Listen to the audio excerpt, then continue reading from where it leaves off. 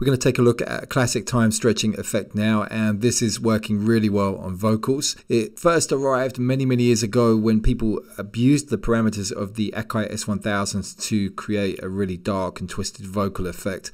One of the earliest examples is Dead Dread.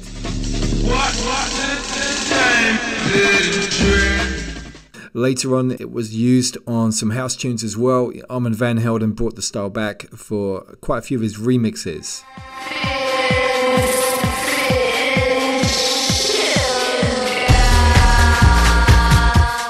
So let's take a look at how we can do this in Cubase. I've got a vocal here, and you can download this for yourselves as well to actually work on the technique.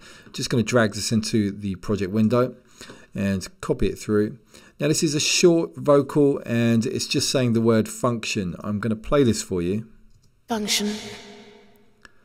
There's a lot of dead silence before and after the sound, and I deliberately chose this vocal with that silence because I want to basically show you that you need to get rid of it. Otherwise you're going to be stretching the dead air.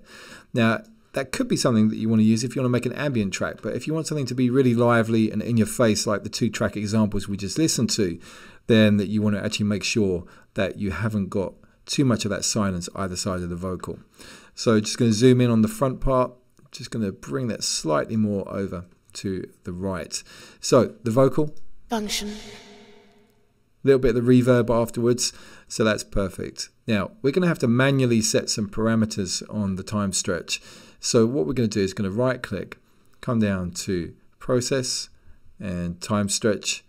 And what we want is this one that I've got highlighted here. There are plenty of different algorithms and each is suited to a particular type of program material. So we're talking about the source audio. Now, because we want to play around with this, we want to use a custom. So we want to get actually access to these parameters. And the standard algorithm is the original one from Cubase. So it's the oldest. Some would say it's the roughest. You don't need to have the best time stretch algorithm to work on this kind of stuff. Now, the settings, the grain size, that's like the width of the grains. So the higher that is, the more stuttered it is, the lower it is, the more kind of buzzier sort of the texture is going to be. Overlap is related to the crossfading, and variance works with the crossfading to try to help you achieve a more natural result. Now, we don't want a natural result in this example. I'm going to take the overlap right down, so I'm just going to pick this up, take it to the left. The variance is at 0%, that's good. The grain size looks about right. I'm going to experiment with some of these. I'm going to take it possibly to about 3000 firstly.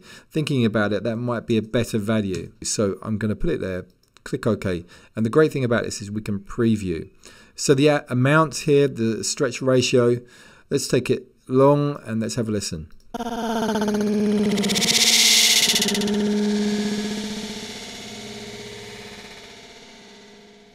Now that sounds really good. I'm going to process that and we can have a look. Now visibly you can see these kind of stuttered sections of the waveform now that have been created by the time stretch process.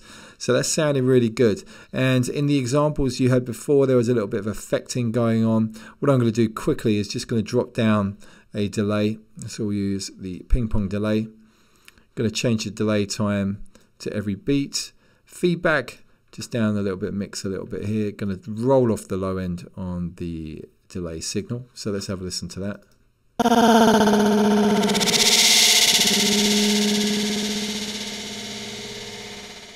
Yeah, that's working really nicely there. But I'm going to undo. I just want to show you some of the other possibilities.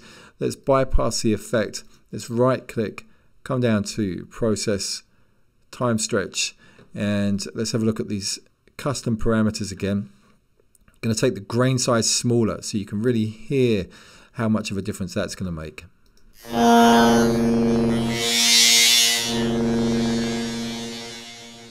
It is in fact an interesting texture. It's not the same as the examples we heard earlier, but it's still valid. It would still be worth trying. Let's have a look at some other parameters.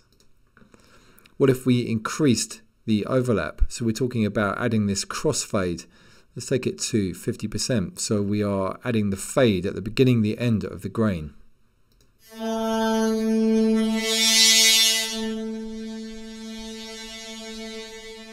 So you can hear it's a lot smoother. And because we've gone for quite a long length, that's really stretching out. If I take this to a shorter ratio, it's not such a pronounced effect. It's always going to be the case with time stretching. The bigger the ratio, the more obvious the actual end result is going to be. So let's take this back up and let's get in there and adjust the variance parameter. So let's take this to about 50%. Let's have a listen. You're going to start to hear this kind of warbly sort of texture coming through.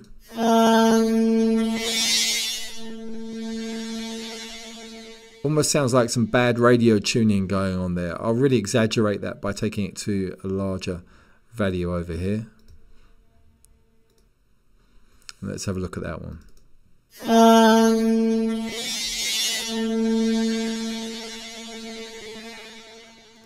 So you've got different choices.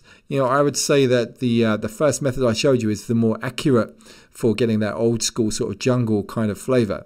So experiment and see which one is going to work best for you.